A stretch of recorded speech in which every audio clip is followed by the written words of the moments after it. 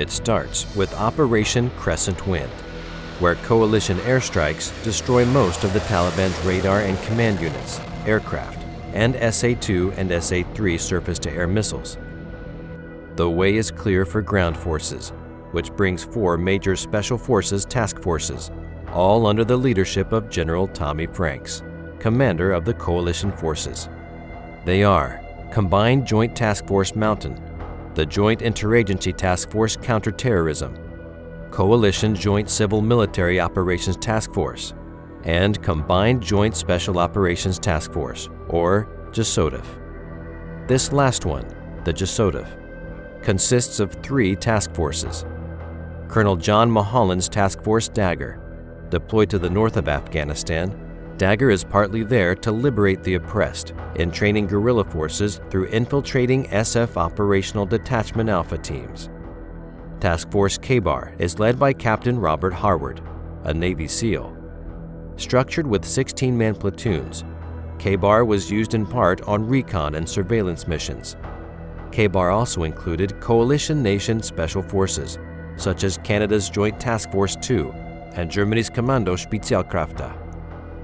Then there is Task Force Sword, the hunter-killer force, tasked with killing senior leadership and other targets of worth to the enemy. On October 19th, 12-man ODA 555, with the members of Jawbreaker, meet with warlord representatives of Fahim Khan, the latest military commander of the Northern Alliance, to begin joint operations. ODA 595 allies itself later that night, in spite of a treacherous sandstorm, with Uzbek warlord general Abdul Rashid Dostum, who has no love for the Taliban. A combat drop is staged in southern Afghanistan. Airmen from the 23rd Special Tactics Squadron and near 200 Army Rangers from 3rd Battalion 75th Ranger Regiment drop south of a Kandahar airstrip. The seizure of this strategic achievement is filmed and televised by the United States. The world and the Taliban are watching. A Special Forces team attempts to capture Taliban leader Mullah Omar in his compound. They do, however, find something nearly as valuable: intelligence. A firefight ensues against Taliban fighters, right before the operators are successfully extracted. The casualties, due to the classified nature of the mission, remain publicly unconfirmed. Coalition forces continue to work side by side with anti-Taliban Northern Alliance, be they on the ground, through airstrikes, or even on horseback. The city of Mazar-e Sharif, entrenched with Taliban fighters, falls in a day in a combination of ground forces and airstrikes. Another important and vital aspect of Operation Enduring Freedom was a psychological one. Flyers announcing the $25 million reward on bin Laden were dropped by the air, and civil affairs teams under Task Force Dagger moved into Mazar-e Sharif to win the trust of the Afghanis. 3 days later, the capital city of Kabul is taken by General Fahim Khan and coalition forces, forcing Al-Qaeda and Taliban out to the mountains in East Afghanistan. More cities and villages fall until, on November 23rd, the Taliban officially surrender. Kandahar follows on December 6, 2001. Operation Enduring Freedom concludes in a mere 49 days from the start. It is a testimony to the effectiveness of special forces and their ability to not only fight, but to also lead the way to success. But bin Laden and many of his followers remain at large, having escaped to the eastern city of Jalalabad. There, they have access to the Tora Bora, a series of underground caves left over during their war against the Soviet Union years before. They are a mere dozen miles from the Pakistani border. Special Forces operators team up with local militia to eliminate Al-Qaeda. The militia forces total near 3,000, led by ODA 572 and members of Jawbreaker. They also engage warlords Mohammad Zaman and Hazrat Ali. The fighting ends around December 17th, after nearly 1,000 Al-Qaeda retreat under cover of a false ceasefire with coalition forces. Several hundred Al-Qaeda are killed, and a coalition group, led by a SEAL platoon, clean up the 70 underground cages and 60 structures to gain intelligence. The Taliban regroup in 2002 and, with al-Qaeda, continue to fight the coalition forces, with Operation Anaconda launched to eliminate the remaining forces. With Anaconda concluded on March 19th, NATO established the International Security Assistance Force to help Afghanistan transition into a new government and to keep the Taliban from rising back up.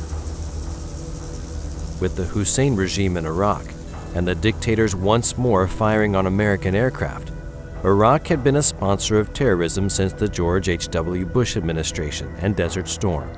With Iraq's apparent ownership of weapons of mass destruction, the United States launched Operation Iraqi Freedom to depose Hussein. On my orders, coalition forces have begun striking selected targets of military importance to undermine Saddam Hussein's ability to wage war. These are opening stages of what will be a broad and concerted campaign. More than 35 countries are giving crucial support, from the use of naval and air bases to help with intelligence and logistics to the deployment of combat units.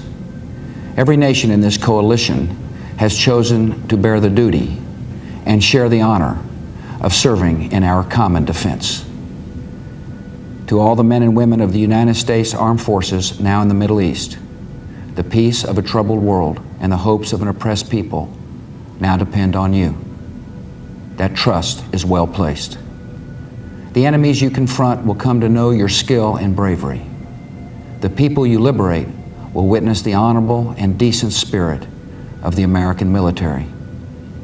In this conflict, America faces an enemy who has no regard for conventions of war or rules of morality. Saddam Hussein has placed Iraqi troops and equipment in civilian areas, attempting to use innocent men, women, and children as shields for his own military, a final atrocity against his people. General Tommy Franks and Brigadier General Gary Shooter Harrell, himself a Special Forces veteran, devise a strategy to depose Saddam Hussein that works on 3 fronts. Special Forces operators will scour deserts of western Iraq to destroy Scud-tail launchers that can endanger air forces and provide reconnaissance. In the north, Special Forces will distract Iraqi forces from Baghdad by working with local guerrilla fighters and establish deployment sites for future forces. The Special Forces in the south will seize Hussein's oil resources and transportation hubs, while a covert unit will work on finding both weapons of mass destruction and high-ranking members of the Hussein regime. On March 20th, Operation Iraqi Freedom officially begins.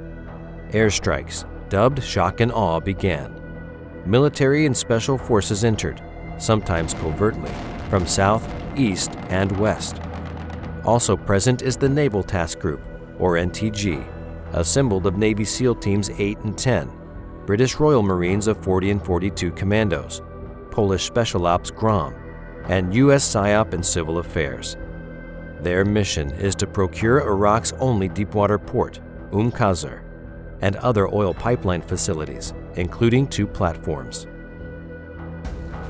It is a small force of Green Berets, only 26, divided into A-teams ODA 391 and ODA 392, tasked with capturing a junction between both Kirkuk and Mosul, near the village of Debeka. This pass will cleave Highway 2 and cut Iraqi movement in the north. Iraqi defenders stand watch on the Zarak-Ziradag Ridge, overlooking the vital crossroads. B-52s unleash bombardment on the ridge, signaling for Green Berets from ODA 44 and 150 Peshmerga fighters to lay claim to Objective Rock, a T-junction that leads to the crossroads and the village. They will be given cover fire by ODA 391 and 392. North of them, 500 Peshmerga will advance on the ridge. Even further north, ODA 43 and their 150 Kurd guerrilla support will attack and siege the commanding hill called Objective Stone, with ODAs 394 and 395 providing fire support. ODAs 044, 391, and 392 in the south of the war zone are forced to drive their ground mobility vehicles around the roadway to Objective Rock from a combination of dirt berms and mines laid by Iraqi forces. They encounter Iraqi bunkers, but quickly overtake them and continue to the Debeka Pass, eliminating resistance as they go. 3 trucks approach the Green Berets. They hold fire when the drivers blink their headlights, assuming it a sign of surrender. But it is anything but. Smoke grenades are fired, concealing 6 Iraqi MTLB APCs that drive from the fumes, firing on the ODAs. The American .50 caliber machine gun rounds and MK-19 grenade launchers cause a slowing down of the APCs, but only so they can split apart to reveal 4 T-55 tanks no more than 900 yards away. Their only hope is in the Javelin anti-tank missiles outfitted to their GMVs. This fire-and-forget shoulder-mounted anti-tank missile uses infrared guidance. Upon firing, a rocket motor engages and flies the Javelin to its target. It also features seeker capabilities to hit a moving target. The Javelins, however, take time to warm up and arm. Their only option is to flee the 100mm gunfire from the T-55s by moving 900 meters back from the crossroads. This will be their Alamo, or last stand. The ODAs call for backup and learn it will take 30 minutes to arrive. They must hold off an overwhelming number of Iraqis for half an hour. Javelin missiles succeed in holding the encroaching forces back when air support arrives. Twin Navy F-14s fly onto the scene. The pilot of one jet, however, mistakes his target. The 2,000-pound bomb goes off amongst friendly forces, killing a dozen Peshmerga, wounding 4 coalition members, and injuring a BBC camera crew. The bombing does affect the Iraqi assault, leading some to surrender. Arriving on the scene, however, were 6 enforcers of the Ba'ath Party, who executed those Iraqis attempting to surrender. 1 T-55 is destroyed. Not long after, 2 Navy F-A-18s arrived and drove off the remaining Iraqi armor. 26 Special Forces operatives held off a mechanized convoy of tanks and artillery. The Battle of Debeka Pass has gone down in the annals of the Special Forces. Hussein still eludes capture, but his sons Uday and Qusay are not so lucky. The brothers, along with Qusay's 14-year-old son, are hiding out in the Mosul suburb of Al-Falah, in the home of their informer, who stands to collect $15 million for each brother. On July 22nd, 101st Airborne established a perimeter around the house. Delta operators stand ready for forced entry. Loudspeakers broadcast a chance for peaceful surrender. Uday and Qusay refuse to take it, forcing the Delta to push through the front door with flash grenades. They face off against small arms fire from the 2. It will take 2 more attempts, punctuated with .50 caliber fire and AT-3 rockets, to finally gain entry. Qusay lies dead. Uday, armed and holed up in a bathroom and severely injured, is shot and killed by a Delta operator. Qusay's son opens fire, and the Delta operators are forced to shoot and kill him. Intelligence pinpoints the deposed dictator's location to a farm compound outside Al-Dor and south of Tikrit. Operation Red Dawn goes underway, with the 1st Brigade Combat Team, 4th Infantry, surrounding in a cordon, and Delta operators from C Squadron searching 2 different locations, Wolverine 1 and Wolverine 2. Hussein is nowhere to be found. One operator, however, notices an exposed board. Kicking it aside, he reveals a spider hole. Before a fragment grenade can be dropped, Hussein reveals himself. A Delta operator hits him with the butt of his M4 carbine and disarms him of his Glock. Found within his hideout is an AK-47 and $750,000 in cash. His hair is unkempt and his beard grown out and scraggly. Hussein offers no resistance. An Iraqi special tribunal sentences him to death by hanging for crimes against humanity. Saddam Hussein, once dictator and mass murderer, is hanged to death on December 30th, 2006. Barack Obama becomes the 44th President of the United States, with the specter of Osama bin Laden still looming. 2 years into his term, the new president delivers on a mission started by his predecessor. Good evening. Tonight, I can report to the American people and to the world that the United States has conducted an operation that killed Osama bin Laden, the leader of Al-Qaeda, and a terrorist who's responsible for the murder of thousands of innocent men, women, and children. It was nearly 10 years ago that a bright September day was darkened by the worst attack on the American people in our history. The images of 9/11 are seared into our national memory. Hijacked planes cutting through a cloudless September sky, the Twin Towers collapsing to the ground, black smoke billowing up from the Pentagon, the wreckage of Flight 93 in Shanksville, Pennsylvania, where the actions of heroic citizens saved even more heartbreak and destruction. And yet we know that the worst images are those that were unseen to the world. The empty seat at the dinner table, children who were forced to grow up without their mother or their father, parents who would never know the feeling of their child's embrace, nearly 3,000 citizens taken from us, leaving a gaping hole in our hearts.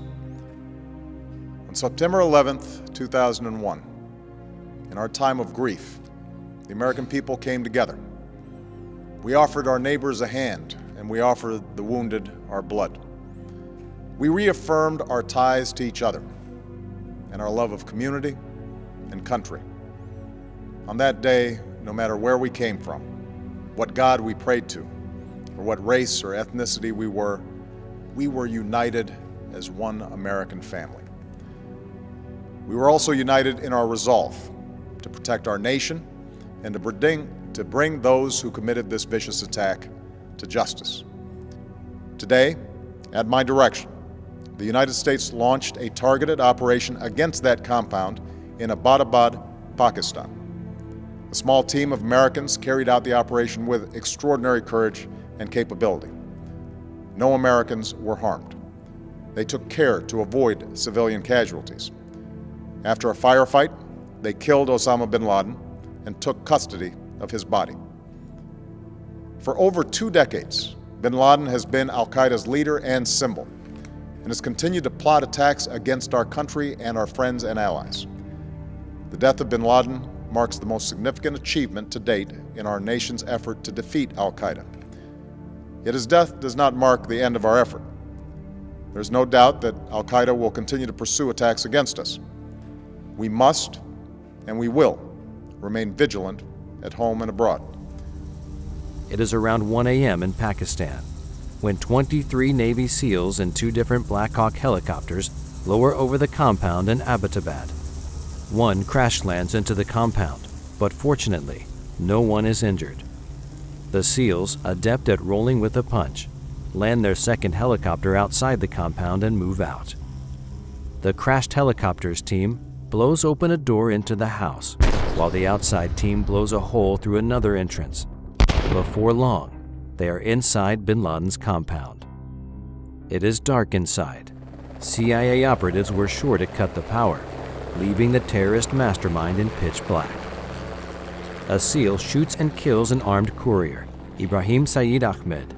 Abrar Ahmed, his brother, is shot dead by a SEAL, as is his wife. The SEALs encounter a metal door to the upper floors, which they blow open with C4 explosive. Bin Laden's 23-year-old son, Khalid, is shot dead by SEALs. In the third-floor bedroom, for 15 minutes in the dark, is Osama bin Laden. The SEALs shoot Osama bin Laden on sight. Laying mortally wounded on his bedroom floor, SEALs fire killing shots directly into his chest. The raid lasts about 40 minutes. 5 Al-Qaeda are shot and killed, including bin Laden and an adult son. In Washington, D.C., President Obama is watching via drone footage. The SEALs collect as much evidence and intelligence as they can. Revealed is bin Laden's planned assassination attempt on the president's life and his plans to attack the United States on the 10th anniversary of the September 11th attacks. Even though the mastermind behind Al-Qaeda is dead, terrorism still erupts in the Middle East. A new terrorist group, ISIL, or the Islamic State, comes to attention in 2013. In his final State of the Union address on January 12th, President Barack Obama stresses the need to approach ISIL differently than prior terrorist groups, such as Al-Qaeda. Priority number one is protecting the American people and going after terrorist networks.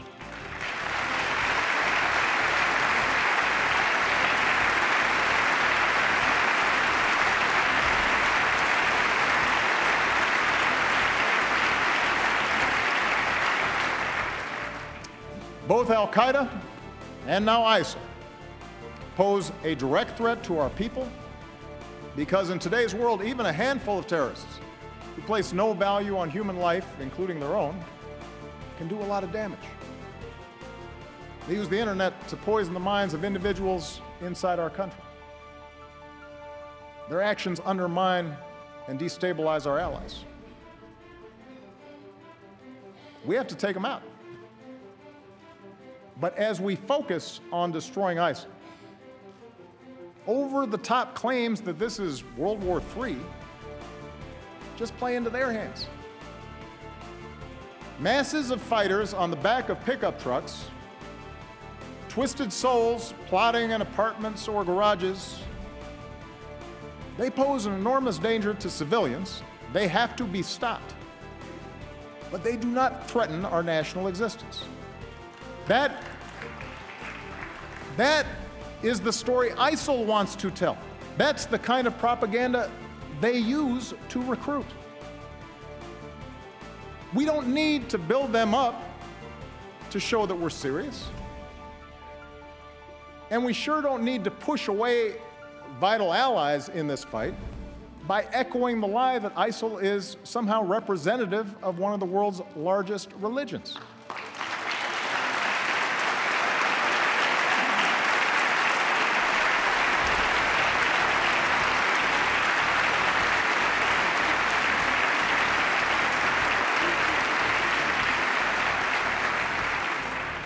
We just need to call them what they are, killers and fanatics who have to be rooted out, hunted down, and destroyed.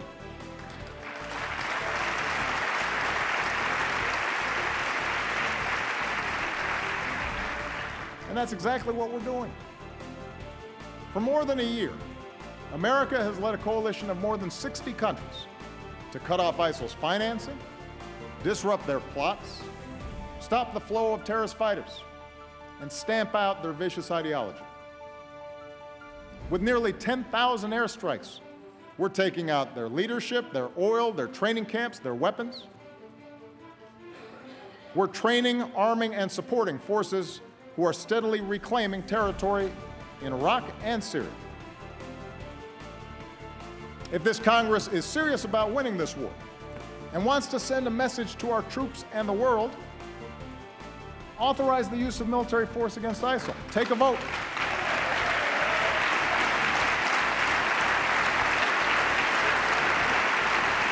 Take a vote.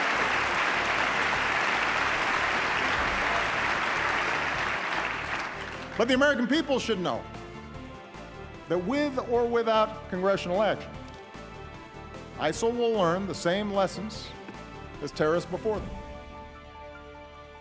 If you doubt America's commitment, or mine, to see that justice is done, just ask Osama bin Laden.